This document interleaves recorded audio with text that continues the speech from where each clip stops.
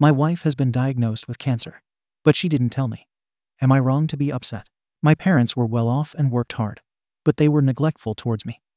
By the time I was 10, they decided I didn't need a nanny anymore, and then I didn't have parental figures. They spent all of their time and energy at work and didn't have time for me at all. When I met my wife, she was a vibrant, intelligent, and caring woman. She would give you the shirt off her back. We spent hours and hours together talking about everything and anything. But it slowly slowed down. She would come home from work, crawl immediately into bed, and watch TikToks for the next 3 hours. She wouldn't engage, would barely do anything, and only did chores sometimes and ended up paying for someone to do her share. She would always say she's tired, and then stay up all night sometimes or sleep for 18 hours. It was awful to see her glued to her phone or her computer instead of engaging with me. I asked for separation. It was really hard because she cried and begged me not to, and I still loved her. But being with her was like a flashback to my parents. We both knew that separations basically always end in divorce. An old friend of my wife's recently reached out to me and cussed me out. She told me that my wife had cancer, and how dare I leave her during a tough time. I had no idea she had cancer.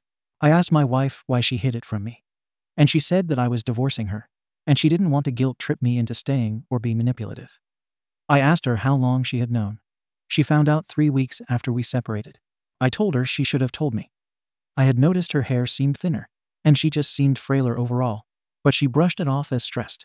Honestly, I'm really upset that she didn't tell me. Do I have a right to be? AITA, edit. Only now did her hair start to thin, and she looked weak. She looked obviously ill. For 3 years before that, she wouldn't get out of bed, and would instead sleep through the weekend and stay up on weekdays. I did all of these chores, but she felt guilty and hired a housekeeper for cleaning. I did all of the cooking. What I saw was a profound disinterest in me. She didn't want to do anything with me. She wouldn't go on a walk with me. She wouldn't go out. She wouldn't read a book. She'd just lie in bed watching TikToks. Her daily screen time was 14-16 hours. I made doctor appointments, I cooked food, and I tried to get her up. At some point, she just wouldn't even entertain going to the doctor. After years of her telling me that there was nothing wrong with her, doctors saying she was lazy, blood tests showing no issues, and her still lying in bed, I was tired. If we had known that her body was shutting down, of course I wouldn't have left. I just wish she actually went to the appointments I had set up before I asked for a separation. I am going to help her any way I can. Comments. Which of theist? Info. How long after marriage did this change happen? How long was she in this fatigued state before you pulled the plug? OP. She was like this for 3 years before we separated. We had been married for a year before that. Eric Dirtavans. NTA for separating. You're going to be looked at as the odder because of the circumstances and separation regardless. And you can't change things by beating yourself up with the what-ifs. Just end things amicably and move on with your life.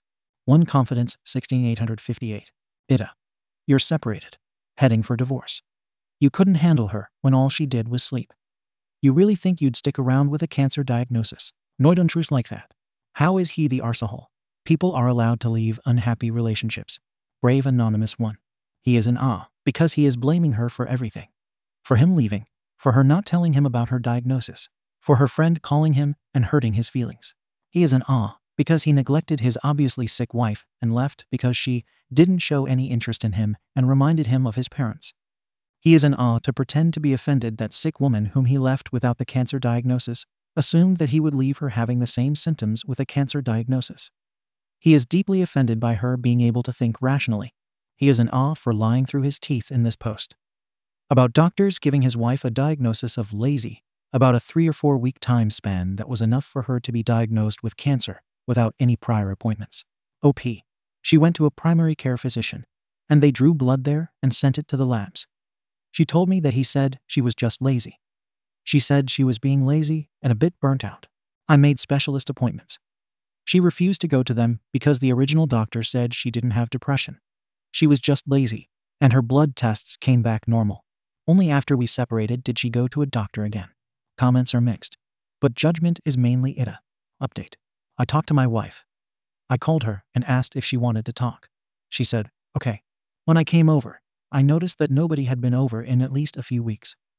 My wife is a clean person, so there wasn't a mess. But it was clear that she was doing it on her own. I apologized for everything.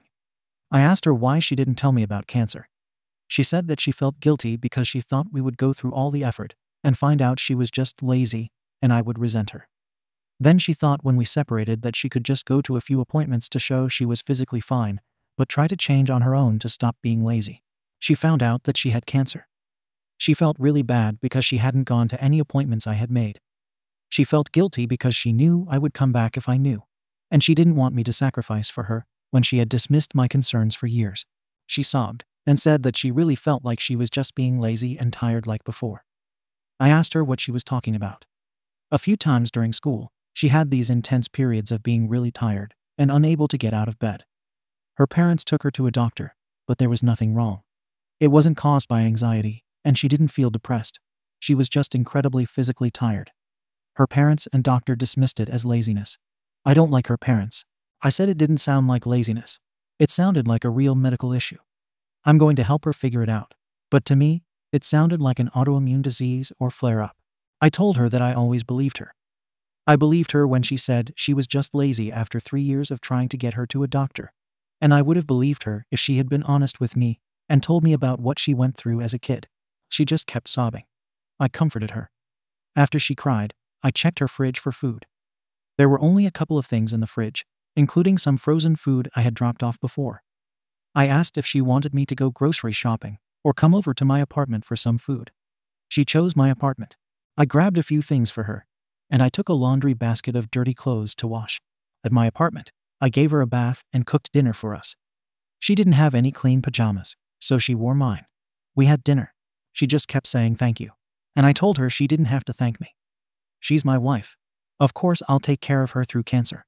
She said she made me do all of the chores before too, and she didn't want me to go through that again. I told her that she was sick and tired, and I can do everything again if she stays honest with me about how she feels and doesn't dismiss it as her being lazy. We ended up cuddling, and she fell asleep pretty quickly. She's been asleep and awake through today and yesterday. She's been a bit clingy to me, and she looks a lot more comfortable.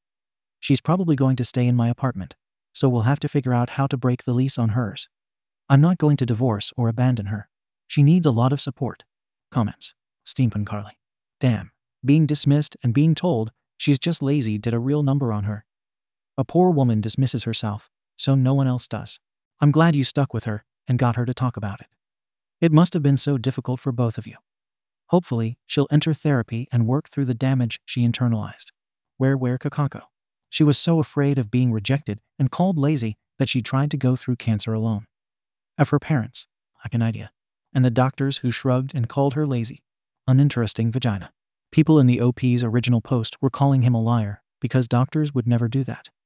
Those people should look up how much more women are dismissed when they have actual, real symptoms by doctors who think they're just emotional, lazy, or exaggerating. There is a real effing bias in medicine. Harp. Reddit lost its collective SHT on your last post. But you did nothing wrong and are doing everything right. Good job, dude. Thank you for watching the video. If you are interested in listening to these kinds of stories, we've got more in store for you. Simply subscribe to our channel, hit the like button, and share it with your friends.